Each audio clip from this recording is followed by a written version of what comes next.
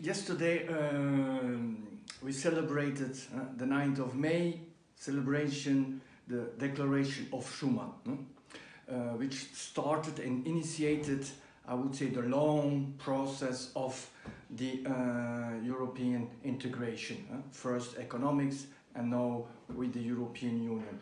What I think is the major, I would say, gift that we as Europeans, internally and externally, has given is, and we should not forget, we came out of the Second World War.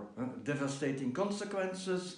France and Germany were enemies. For the first time, through Schuman, De Gasperi, a number of other leaders, also Paul-Henri Spaak, and so on, we, the Europeans, proposed a very specific project of peace.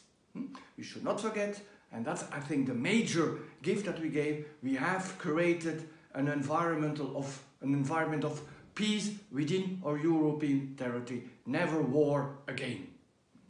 Although that has been a long process.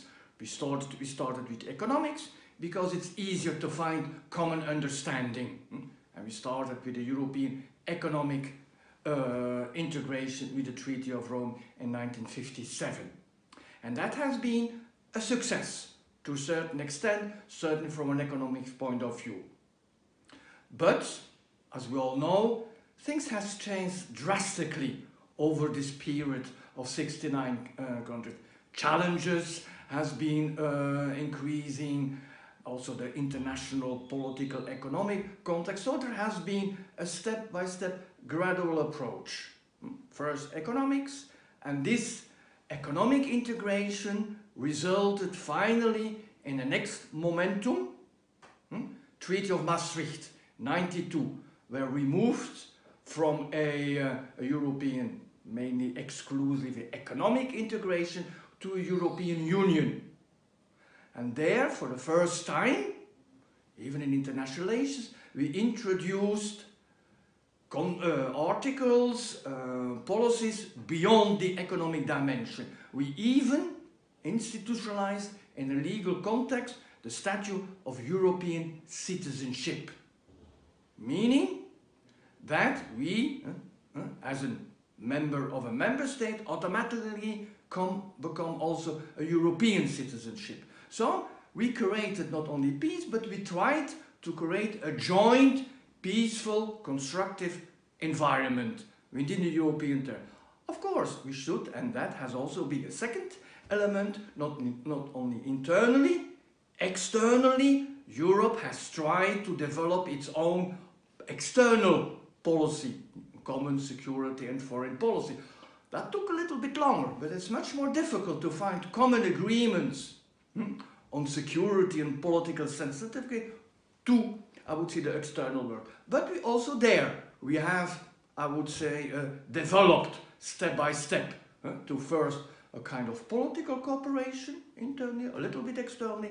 Now we have, certainly with Federica Mogherini, the Vice President, Commissioner for Responsible Security and Foreign Policy, we have a global strategy where we have, I would say, agreements with our partners outside of the European Union, also there, not only commercial, not only economic, but in certain cases also, I would say, some agreements on other specific areas.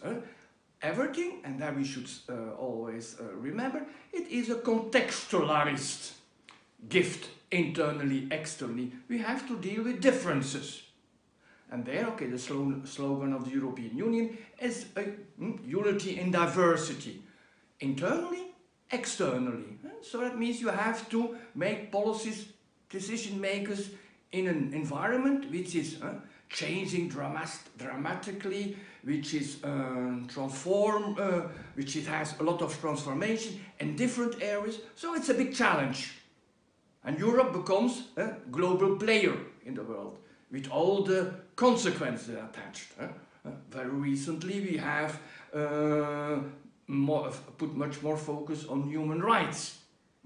The European Union is I would say, is a global actor which is trying to see in all its agreements, also with China, the respect for human rights. So, just to conclude this very brief, yes, a gift because we have created peace, with all the difficulties attached to that. European peoples live. We have, and that's also a last important point, we have increased this peaceful environment in Europe, not only starting with the 6 original countries, Benelux, Belgium, Netherlands, Luxembourg, France and Germany. No, there are 28, probably 27 countries which are part of this alliance, which is a community of values. And that is, I would say, the conclusive remark. It's a gift because we are trying to create internally and externally a Europe which is a community based on a number of values, respect for human rights, human dignity, and I think I will conclude with that, just as a brief, I would say, because a lot of things can be added, but it's not, I would say, time. So.